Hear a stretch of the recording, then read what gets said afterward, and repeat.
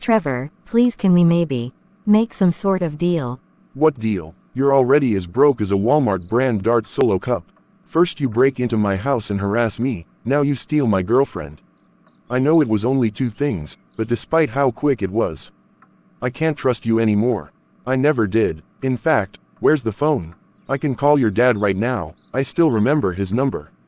You are not calling him. You're lucky my phone is solo charging in my car. Otherwise you'd be dead the moment I call. Trevor, shut up. Trevor, can we talk? What do you want? I didn't mean to do it. He grabbed me, and... Didn't you just say you tripped and your face hit his head?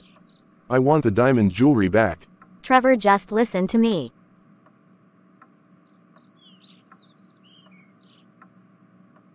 No, stop. How long will they keep it up? Why did Caillou just bring his friends over out of the blue? And is somebody in there hitting someone? I need to call Mom and Dad. Hi, it appears Rosie is calling me from my Bluetooth earpiece. Hello Rosie, everything okay? No, Caillou invited his friends over. Somebody named Pike, including Trevor and what appears to be his girlfriend. I heard them arguing and clearly Caillou did something behind Trevor's back with his girlfriend. I couldn't help but notice his friend Pike is kinda queasy from whatever that wire shock stuff was. And if I'm not wrong, I think I saw Caillou take a huge swig from that Blue Mountain drink you keep telling us not to drink.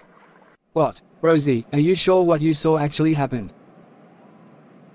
I see. Okay, we'll be home in a few minutes. What's going on? Caillou is practically asking himself to be punished deliberately. Dang it, Trevor, now isn't the time. Help me get Pike up and bury his body. Whoa, what happened to him? Now isn't the time, Trevor. Open the back door while I drag this body out. Why not just us be grown-ups and take him to a dang hospital? We're not going to a dang hospital. That's where your mom works at.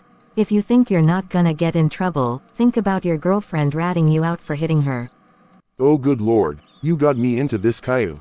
Why didn't I walk out of your house when I first entered? Caillou. Oh no, Mom,